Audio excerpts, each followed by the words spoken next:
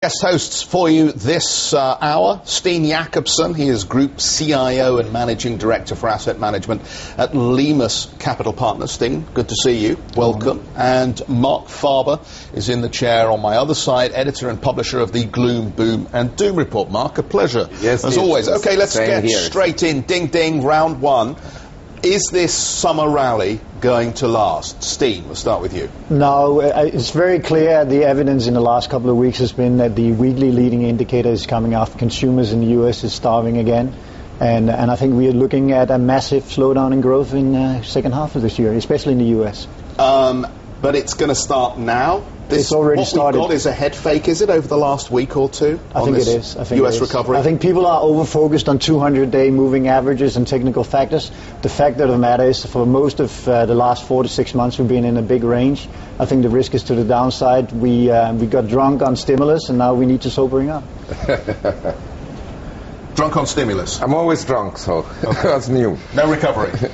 No, I think I was recently at a gathering, and this is a well-to-do American family. They live in New Hampshire. I mean, really unusual lifestyle. And they had Nouriel Roubini, David Rosenberg, Gary Schilling, and myself. And this was really the meeting of the bears, the super bears. And they all see a slowdown in the second half as the stimulus wears off. And as Steve said, there is this sobering phase. Yep. But in my opinion, it doesn't mean that markets will go down and break the March 2009 lows. I think we are in a correction phase. We got very oversold as of 2 weeks ago, 10 days ago. We're rebounding. I think we can go maybe on the S&P to around this resistance level, 1,170. And then we'll probably have a bad September, October. Okay, but we get a summer rally that we can trade. Well, I mean, Europe at CNBC.com. That's the opposing view. Let us know what you think. Marc, what do you make of the attempts by European governments to raise, to issue debt at this time? We don't think there'll be a problem, but we can't really work out how much the ECB is buying. But I wonder who among this table would now buy a Spanish bond for 10 years at 4.91%. Would you? I mean, if you couldn't sell it as a trade, I can understand someone who buys it or sells it. But if someone came to me and said, lend money to Spain for 10 years at 4.91%, I'd say, go to Jeff. Maybe he will give you the money, or CNBC, but not Marc Faber. Because I think that no matter what equity markets will do, and to some extent I agree with Steve that the economy will slow down once again, they're going to print money and the interest rates are at zero. And in Asia I can assemble a stock portfolio even today, even after the strong rally we had in 2009 until, say, March of this year, where the yield, the dividend yield would be, say, 4 or 5%. I'd rather be in equities than in Spanish bonds. Sorry. But Steve, you'd rather be in bonds than equity at this point. Yeah, so would you be the buyer of this Spanish 10-year? Absolutely not. I'll be in this stronger northern region, particularly in U.S. bonds. But I think eventually we all have to get out of fixed income. But I think fixed income have been underloved for a long time because clearly we were in a stimulus phase and people were looking. And you can certainly see in the hedge fund results for last month that they were extremely short in the fixed income side. I just think that normally during the summer we have a rally. We will certainly see that Spain will and everybody else will have difficulties to keep raising capital. But you see about bonds, I mean, David Rosenberg and Gary Schilling, they're very bullish about U.S. government bonds, and they think that yields will actually, I made a bet with David Rosenberg. He said that 10 years yield on the U.S. Treasury note would go below the low on December 18, 2008, which was 2.08%. In other words, we fall below 2%. I bet it won't happen. I think that from here onwards, yields will have a rising tendency. Doesn't mean that for the next 3 months, bonds can't rally a little bit.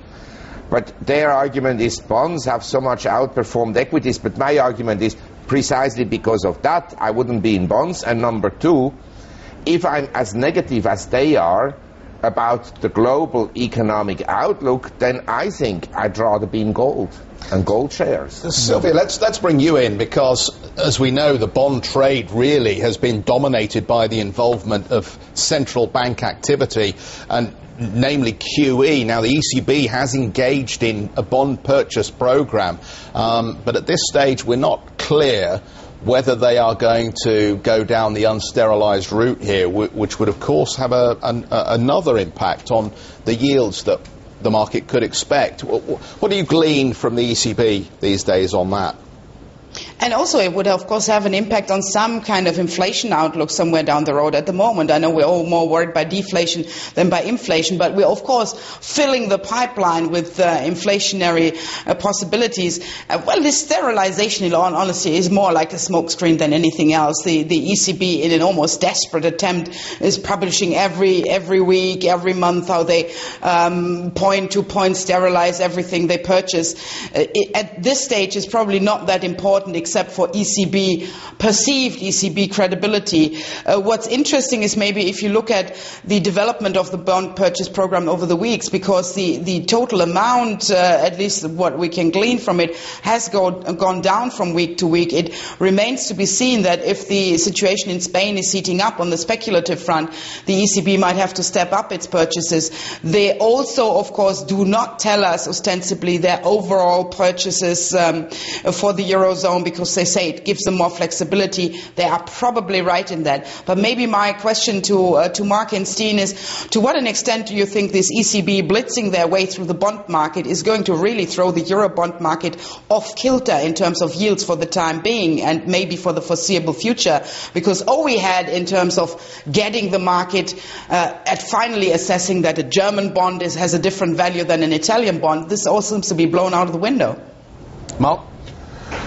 Well, I think any government intervention has unintended consequences and is negative, because the market basically, if you look at it, in a perfect market, the market gives you signals. In other words, when it goes up, there are more buyers than sellers, which is natural, and when it goes down, selling overwhelms buying, and there are more people that want to get out. But when the government intervenes, whether it's through price support of a cartel or through price controls when there are inflationary pressures, eventually the market will break the intervention and then things blow out. No, clearly we can see it in the way they operate, because like they're in the Portuguese bond market buying, and it's still blowing out in terms of the spread. The Spanish spreads are blowing out. So effectively, they're doing like they do with foreign exchange intervention. They're trying to come into the market and trying to scare the market off. But the market doesn't care. As Marc says, ultimately the market will go where the market needs to go, because there's too much financing going on and they need to refinance. Yes, and I may add one point. Basically, the ECB didn't bail out Greece, it bailed out itself.